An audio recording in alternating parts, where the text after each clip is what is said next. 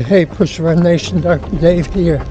Today let's talk about the top 3 strategies for boosting your mindset as a road runner or ultramarathoner. Number 1, you need to be relentless. You need to push your run. First thing in the morning, if that's when you train, you need to get in the habit of getting up out of bed, putting the race clothes on, strapping on the shoes, turning that doorknob and heading out.